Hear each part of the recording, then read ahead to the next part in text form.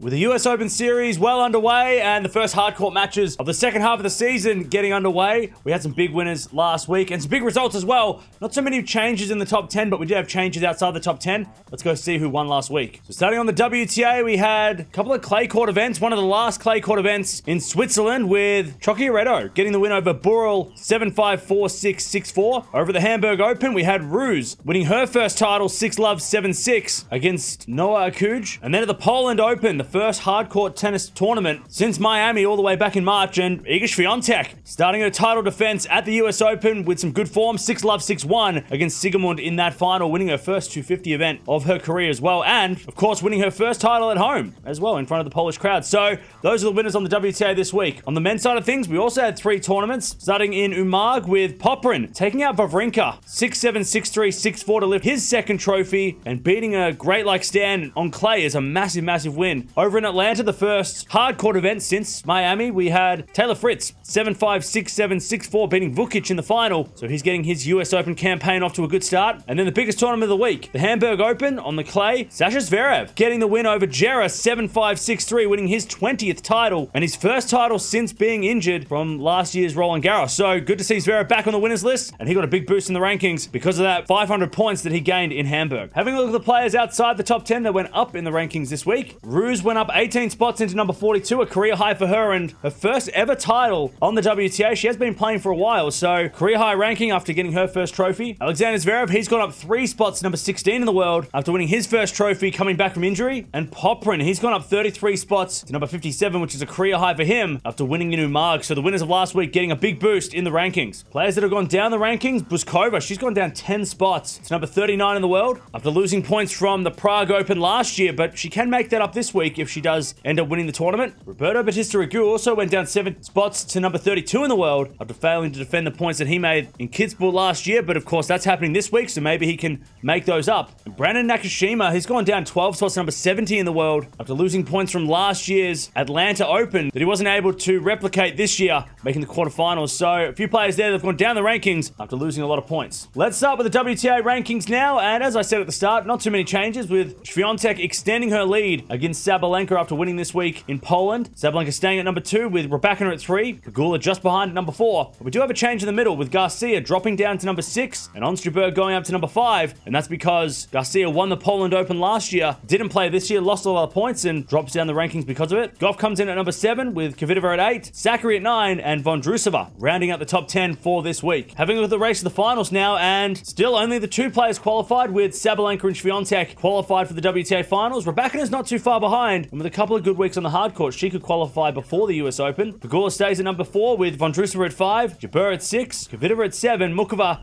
at number 8, Goff at 9, and Bencic rounds out the top 10. But a lot of those players are playing next week in Washington, which is a WTA 500 event, so expect some changes because there's a lot of points up for grabs next week. Jumping over the men's side of the rankings now, and again, no changes to the top 10 with Alcaraz staying at number 1, dropping points though because he didn't play Hamburg where he made the final last year, so he did drop some points, closing that gap with Djokovic at number 2, Medvedev at 3 with Ruud at number 4, Tsitsipas comes in at 5 with Rune at 6, Rublev just behind at number 7 with Sinner at 8, Fritz at 9, despite winning the Atlanta Open, he's still a little bit far away from Sinner, and Tiafoe rounds out the top 10 for this week. Looking at the race of the finals, and still only Alcaraz has qualified based on points. Of course, Djokovic is qualified because of the Grand Slam rule, but he's only about 100 points away from qualifying on his own, so by the time we get to Cincinnati, he would have qualified on his points. Medvedev comes in at 3 with Rublev at number 4, Tsitsipas at 5 with Sinner at 6, Rune at 7, Ruud at 8 with Fritz at number 9, and Alexander Zverev, he jumps into the top 10 after winning in Hamburg, pushing Hashanov out of the top 10 down to number 11. So Zverev winning one of the biggest trophies in recent memory for him and getting into that race of the finals, and he has won a couple of ATP finals as well, so he